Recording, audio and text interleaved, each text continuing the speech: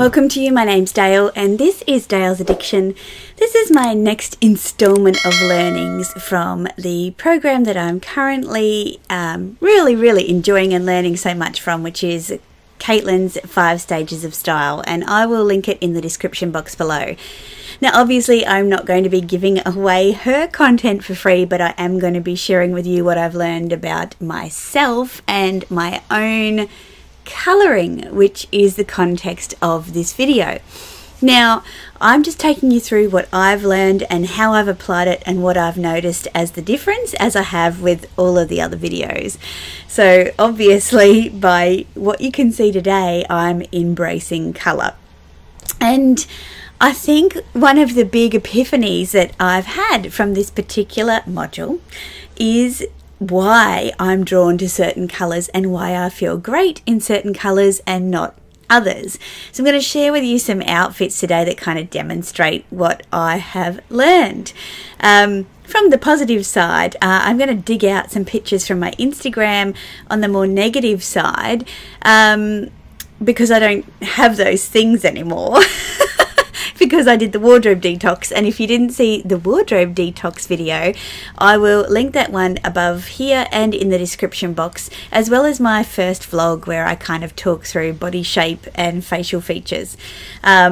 You will notice today that even though I've got curved facial features, that I have straightened my hair. I've just blown it out and kept it a bit messy, and I'm making my own rules today. So, you know, I think you still need to be conscious of what your personal style is. So, what have I learned about my colour? Well, quite obviously you can see that I have pretty tan, kind of olive skin. So hands and face, my whole body looks like this basically, whether I'm in the sun or not. And when I go in the sun, I tend to tan pretty easily, and a pretty golden kind of shade of brown. Yes, I realise that I am blessed in that regard. There are so many people that are paying for fake tan all over the world, so I totally get that. So I've got really warm skin tone, and I always thought that that meant I was warm. And I should wear warm colours, and I could never figure out why I hated them on me, and I thought, oh, I'm just rebelling. I just don't want people to tell me what to wear. Well, it turns out that I'm not actually warm. My only warm feature is my skin. I've got really cool eyes. So if you take a close-up look at my eyes are green, but they're a really cool green. They're not hazel. And so this natural light actually makes them look almost see-through. But yeah, so really cool eyes and cool hair. So I naturally have warmer tones in my hair, but I change them. I prefer ashy colours in my hair, and so my hair is cool. It has more of a cooler ashy approach, and that's what I like. So because I have 2 cool and 1 warm feature, then I am more likely to be complemented by colours that are of cooler tones. So that was a big whoa moment for me, because I love cool tones, but I don't know why. I've really struggled wearing beiges, particularly very yellow beiges close to my face, without breaking them up with some kind of white or black, which are both kind of cool tones. I struggle with wearing camel colours, so my trench is always over the top of something bright and colourful, or black or white. Yeah, you know, in winter time when browns and mustards, like witchery at the moment, it's a lot of browns and mustards. They just do nothing for me. They're too warm. I need a cool toned brown, and that's why the Fendi Zucca, and I'll hold up my baguette instead of my jacket. This brown works really well for me because it's cool. It's not warm. And that's just another reason why Fendi and I get along so well. So I want to show you a couple of outfits to demonstrate how I've applied this theory. The other thing that I've picked up is, you know, the contrast between all my features. And without going too far into the detail, I'm kind of a medium contrast. Like my features are pretty much in tune with each other, but they're quite bright. So I can get away with wearing really bright colours. Whereas if my features were a bit lighter, like if my hair was more of a mousy brown and my eyes were more of a hazel green, then I'd need to probably go with more muted kind of tones. But because I've got bright eyes, bright lips, I purposely have no lipstick on in this video, so this is my natural lip colour. And bright hair, then my chroma is pretty high, so I can wear bright colours. There's lots of great videos around colour theory on YouTube. I don't profess to be an expert, I'm just letting you know what I've learned. And here's how I have applied it. So this first look that I want to share with you is featuring a few new bits and pieces that I have picked up actually. So another one of the wardrobe basics that was recommended is a pair of, light coloured pants, and it's something I've always struggled with, being a more curvy girl.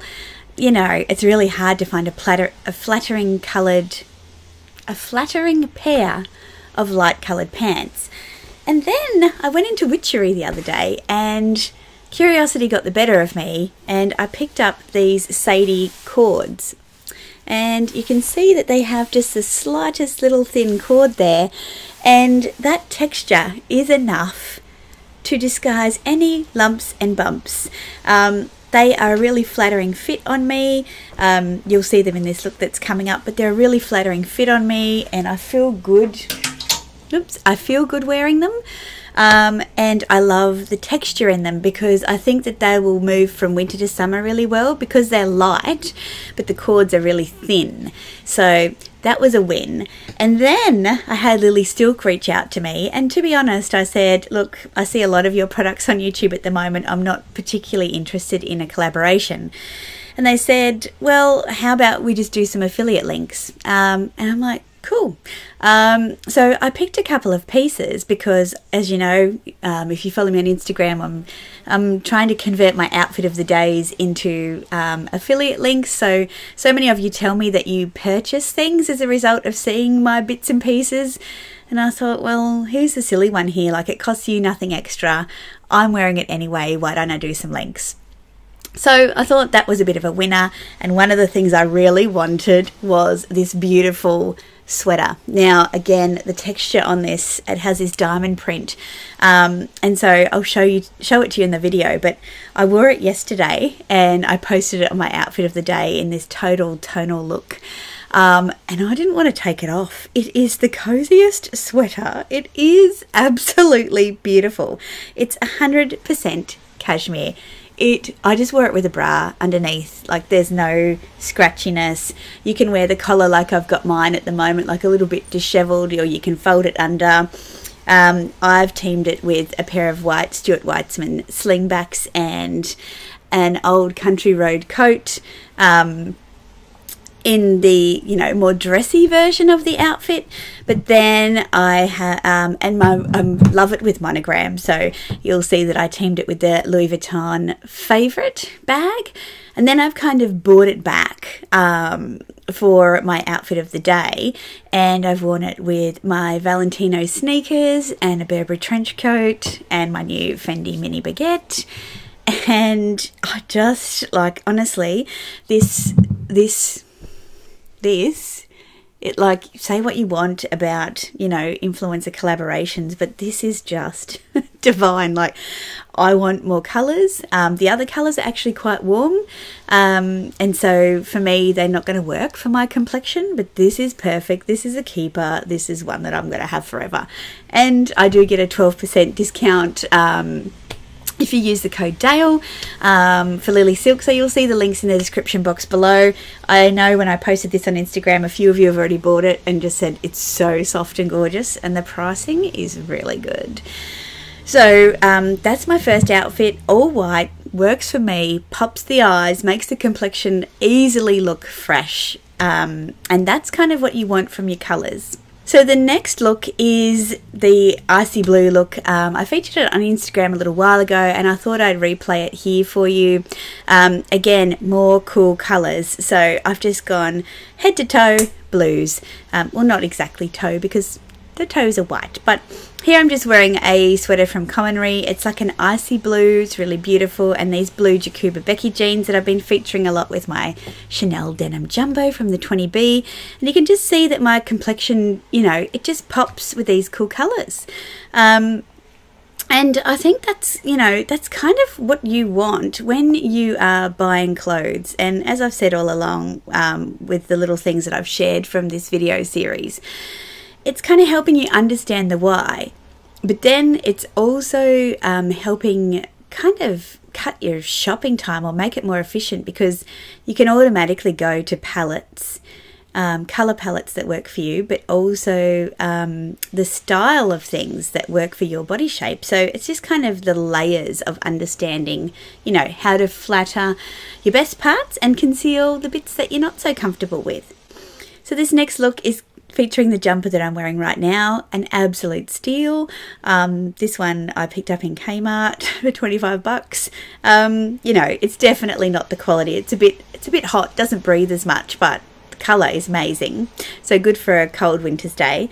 And again, I've paired it with the jeans, so I've got cool colours, my Fendi strap, which I love, and again you can just see it really makes my eyes pop and brings out my natural colours. And I wear really light makeup, and you can kind of tell that a colour works for you if you feel really done without having to cake on the makeup and concealer, because you'll normally see under your eyes it doesn't look the best.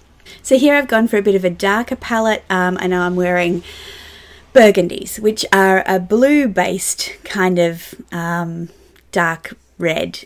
So you can see here it's not a brown base, it's a blue base. So for me it works, and again, hair, eyes and these colours really pop on me. I've teamed it with some blush pink. It's like a universally flattering colour. So there is a pink out there for everyone. But yep, again, really works with my skin, hair and eyes. So another great tonal look. I'm actually playing around a bit more with doing more tonal looks. It is something I picked up in Europe back in, I think it was the 2018 trip. I really noticed so many people wearing tones of similar colours, whether it be whites or reds or pinks or whatever colour it was. And I thought it was a really sophisticated look. So I think, given that I like colour, I'm going to try and do that with colour a lot more. It wouldn't be a Dale styling video if we didn't feature some lilac. So here's my new Zimmermann Lyre Billow dress. Lyre for Lyre Bird, not Lyre Lyre, pants on fire. In my hero colour lilac. Just love purples, love those cool purple icy lilacs. This one's a little warmer, but again, I think it still works on me. Love this colour, love this dress. Always, whenever I wear lilacs and greens on my videos, and pinks actually, you guys always say, oh, you look really lovely today. And that's one of the things that the stylist Caitlin said, you know, where do you find you get the most compliments? And you guys are a treasure trove for compliments. Like, honestly, you're so sweet and kind to me, and I guess you give me feedback around when I'm looking great.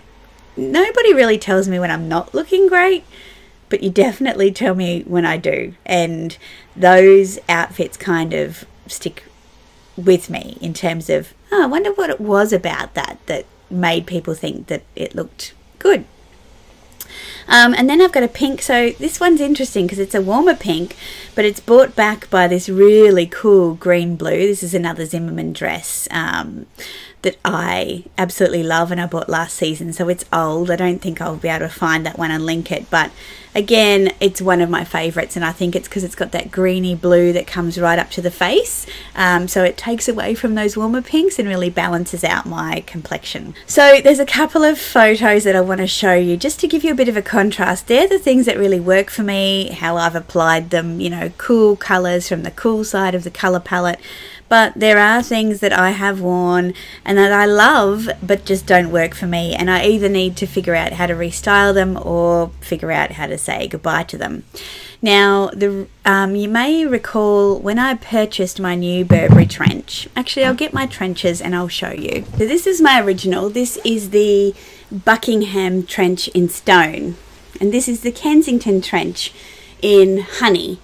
Now, this one, absolutely adore it. It's just a little too small for me to be able to wear with chunky knits and things like that, and I wanted to try and replace this, and it's been discontinued.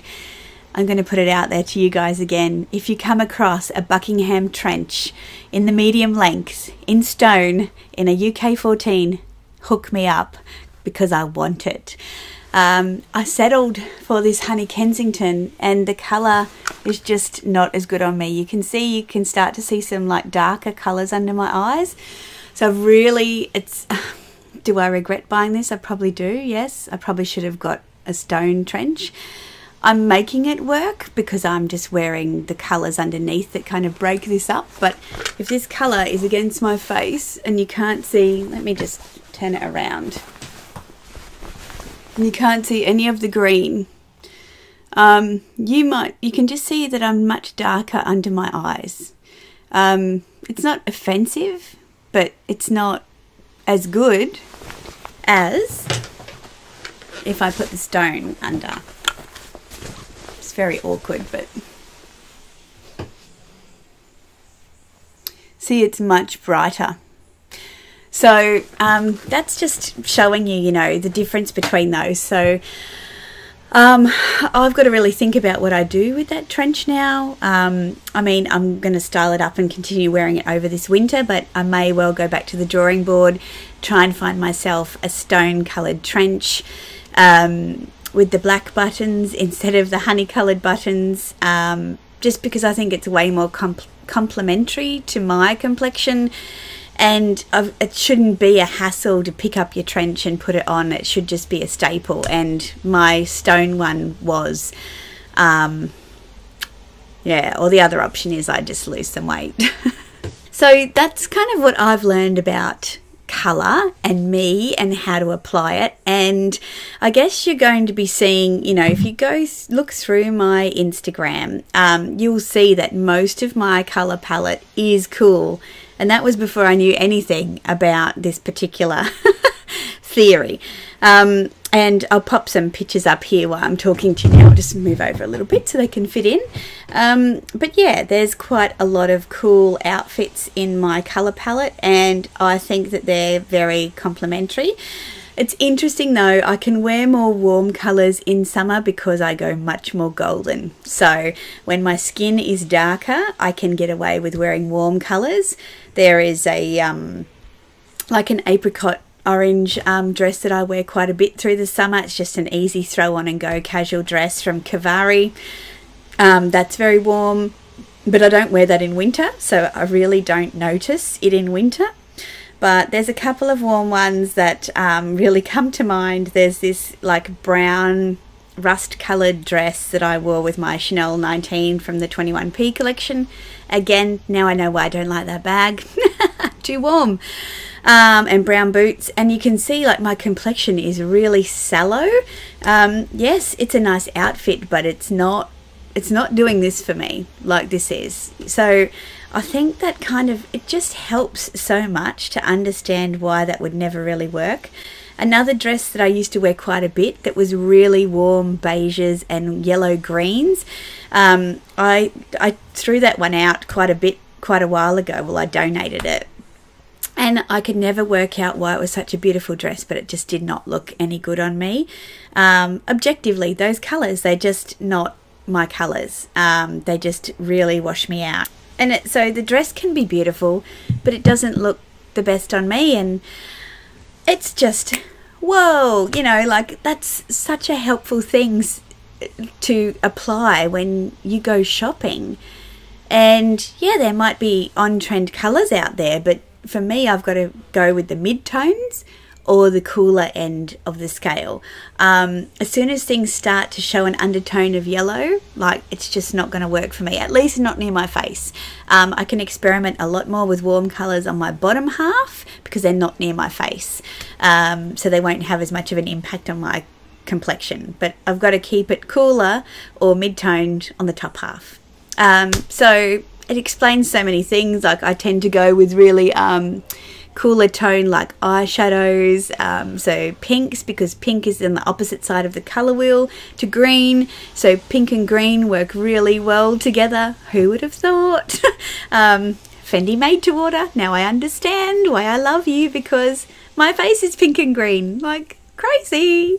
Yeah, and lipsticks, you know, I tend to go for kind of warmer lipsticks because my skin tone is warmer, so I look for like hints of gold flecks in my lipsticks. If I wear really cool lipsticks, my face looks so colourful, like my eyes pop really green and my lips are really pink, and it's just a lot going on, and personally I don't like that. So I tend to go with like more muted, warmer colours on my lips, which again, crazy, not yellow but just kind of goldy. So yeah, anyway, bang, like I learned some stuff, and I love sharing those learnings with you.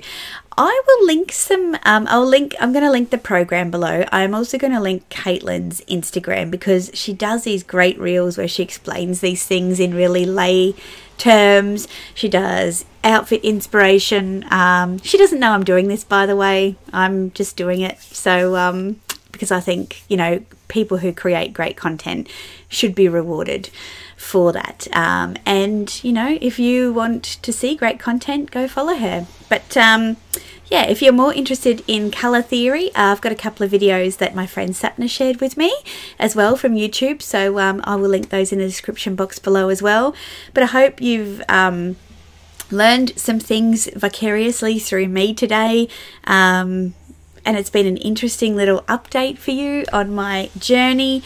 Again, look, this cozy, beautiful cashmere jumper from Lily Silk. It's a great buy. 12% off. Code Dale. Go look it up. It's also on my Like to Know It, which will be linked below. I just love it. But because I do outfit of the day, I can't wear it every single day because you guys will call me on that. So, yeah, I'm going to leave it at that. Thanks for watching. If you've liked this video, please give me a thumbs up. Tell me if you've learned anything from what I've shared today. And if you haven't subscribed already, please consider doing so. I'd love to see you back here for my next one. I usually put out videos on Wednesdays and Sundays, so I'll see you then. Bye.